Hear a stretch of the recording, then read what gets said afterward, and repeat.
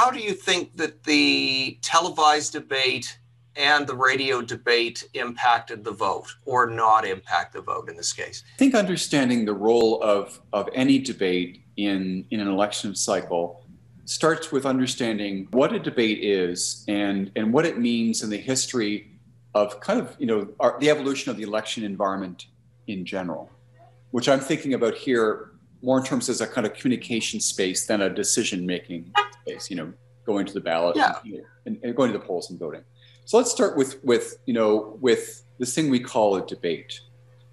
First of all, the word debate is really kind of a misnomer. I mean, we have we have this idea, going back to high school really, of, a couple of people, earnestly debating whether the UN is a good or bad thing, or, you name it. And a debate is really, as a kind of word, a placeholder for what is a far more complex event within the communication environment of an election. What is a debate? It is a job interview for the leaders or the candidates we are dealing with. It is an instance of political theater where we see personalities clash and kind of the marketplace of ideas kind of formed before our eyes. It is a stress test for people under pressure, speaking to thousands or even millions of people in the U.S. situation, under pressure, trying to articulate who they are and what they do. It is an allegory. I mean, the leaders, the BC debate, for example, all representing very different political philosophies and different parties, and the kind of a whole electorate divided among these three parties, and these ideas and these histories all given voice. And it is a rare moment too of unstructured, indeterminate, kind of radical uncertainty. I mean, elections are highly scripted, right? Everybody is playing it safe, because you may have some candidate with the wrong social media post or some accident on the trail or some instance of embarrassment. So campaigns are very conservative in that sense. And of course, as we know, especially in the United States, a lot of campaigning is done through television and through social media, controlled, kind of manicured, kind of largely made safe. And so what we call a debate is really about 6 different things at once, which makes it really, whether the debate is good or bad, makes debates in general necessary and fascinating parts of that, that part of democracy that is how we communicate, and proceed to an election choice. So I start there by saying, let's unpack this thing we call the debate and appreciate that it's a half a dozen things all happening at once in a highly compressed hothouse environment. An hour, 90 minutes, the stakes being high. There being typically very few debates now in any election cycle, one in BC, for example, and that's it. And also I should add too, it is a moment of coalescence. I mean, people's lives are busy. Elections are very noisy and busy intervals. And it is a point of coalescence for the public who's often not necessarily paying close attention, the so-called low information voter. But a lot of people, partisans and nonpartisans alike, will show up and watch, because it is a campaign ad. It is a platform exposition. It is a brief lecture in what the parties want and believe. And if you're not someone who has the time to read through platforms or websites or pour through the political journalism of the day, it's all that in one. It's a quick study in, what's at stake and what the parties are bringing to us and why we should care. So it's a remarkably compressed and important phenomenon, and more so, and I'll get to this point in a moment, because of the evolution of that communication environment, that political information environment over time. Well, sure. Now, how do you think that the debate fits into a 21st century campaign compared to a 20th? Is it more important or less important? Oh, it's a great question, Lee. So we can track the history of kind of political communication in an election environment in terms of a kind of a two-step or two-phase history. If you go back, think of the Lincoln and Douglas debates, at the beginning of the American Civil War. It used to be that we thought about communication within an election environment in terms of what we would call a public communication model. Public communication model. That's elections that are a tapestry of rallies and speeches and people consulting pamphlets and kind of reading closely into what a given party is offering. It's where publics participated more fully, where the politics was more personal, where we had conversations at the doorstep with candidates, and were fully part of the process. What happened in the latter part of the 20th century is we moved from this venerable model, which goes back to really the foundations of democracy, to what's called a political marketing model. And this is where a consumer marketing logic overtook how we articulate politics, how we talk about it, and turned politics in a sense into a kind of sales job. And so now it's identifying demographics and bringing them targeted messages. It's relying more and more on the air war rather than the ground war. It's using television and increasingly social media to push messages in the right direction and to animate the demographics that you wish to. But what that means is that some of the conversational, kind of communicational dimensions that made the political communication phase so enchanting, so vividly and personally democratic, have disappeared. I mean, we're kind of being sold on what are the Greens, or what's the Saskatchewan Party, or what are the New Democrats offering us? Are we buying it or are we not? And we make a kind of sales decision. And that conflation of the political and the economic, of democracy and capitalism is a tension that we don't ever want to collapse personally. I mean, if voting is just another consumer preference, it loses its meaning, it loses its democratic legitimacy. But more and more, political marketing has turned politics and political communication into something that kind of can feel like a consumer choice. So with that history in mind, political communication to political marketing, why are debates so important? Because they are a powerful connection back to that older tradition. I mean, yes, it's on TV. Yes, it might be thousands or even millions watching, but it's like the Lincoln and Douglas debates. There are several people on the stage, unscripted, relatively free of talking points, under pressure, trying to give voice in the way that matters in a democracy to the ideas that matter and making the case for why you should vote for them. And I think that the romance of politics and that echo of that earlier tradition shows up more powerfully in the debate than in any of the other more nostalgic parts of our current political information environment. So when the candidate's at the doorstep, that's wonderful too, right? You can ask him or her, what do you believe? Who are you? Why should I care? But they are representatives of the larger party. The leader is the party. They are allegorically the Green, the NDP, the Liberal, and they're to speak the highest level to, what these parties are about. So for me, that's why debates are so important. It's that political romance, that connection back to that venerable tradition of political communication that we never want to disappear. We never want to turn elections into some kind of consumer construct. Well, understood. In the case of the recent BC debates, do you think that there was any sort of change that would come about for a marginal voter and in which way it might lean? Would they be more inclined to vote NDP, more inclined to vote for the Green Party, or are we talking about really a very negligible effect in the end?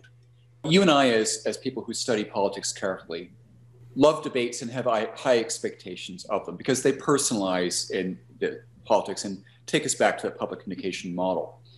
But generally speaking, if you take all the debates that you and I have witnessed, and followed with great care, very few have actually moved the needle politically.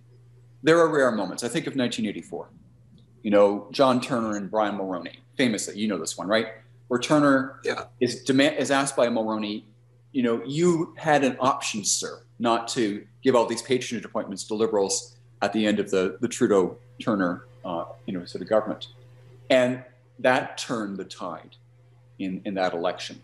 We've seen most recently in the US with the first and only debate we're probably going to get from Trump and Biden, that let's call it a debate. It was more of a demolition derby or a monster truck rally, but that moved 3 to 5 points of public opinion in a country we know is profoundly polarized. Like, that's massive. No ad would ever. Which direction did it move it? To Biden. To Biden, yeah. Yeah, and that's fairly empirical. That's been tracked pretty carefully. So it's not wishful thinking on my part. So all things being equal, debates don't typically move the needle, but they have other. Some do. The rare one does, but they have certain knock-on effects. So right now we're seeing in BC a surge of funding of money going to the Greens because, and we can speak about the BC debate in a sec, but Sonia Furstenau probably won that debate, and she did quite well as the fresh new face on the stage. And her wellness or her success in part was defined by her putting the question to Premier Horgan, the question of the election, which is, why are we having an election? As you know, we're a year out from the fixed election law, and and the confidence supply agreement between the Greens and the NDP was broken prematurely. And so the question that's been hanging over this election is existential. Why an election in a pandemic? Full stop, right? So I don't know if you saw the debate, but Andrew Wilkinson kind of brilliantly sets it up, and he says, you, the voter, should you trust John Horgan because he's called an election when we didn't need it? And then Sonia Furstenau finishes that thought with great moral passion and says, you broke this agreement with us. The three parties were doing so well in fighting the pandemic, this kind of remarkable cooperation between these three parties in government to fight the pandemic. And you've squandered all that goodwill that we built up among the public for your own, this is Furstenau talking, your own, self-interested purposes. And that was the great moment in the debate. It was about 3/4 in, and it was a fairly ordinary debate, and then boom, and Horgan, goes back to the talking point, which is we need a surplus of politics now in order to get past politics and build a recovery after. Right? Interesting. Yeah.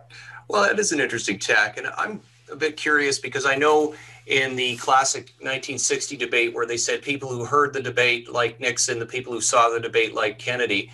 For some reason, Wilkinson is not perceived as well-liked or personable as the other leaders. So, there was an Angus Reid poll, and it showed how biased people are towards their own political opinions, because post-debate, they said, the Liberal voters thought that Wilkinson won, dramatically so. The NDP voters thought that Horgan won, dramatically so, and then the Green ones especially. And then the Greens were the second choice of both the others, of the main parties. But it was a lot more strong and strident for the NDP ones than it was in the case of the Liberals, because there were 5% of the Liberal voters that thought that Horgan won, but there was 0% of the NDP voters that thought that Wilkinson won. So there's a lot of confirmation bias. And oh yes, but I'm wondering if just in visual versus audio, do you think that Wilkinson would have a better chance in the marketplace of ideas if they're only listening to him?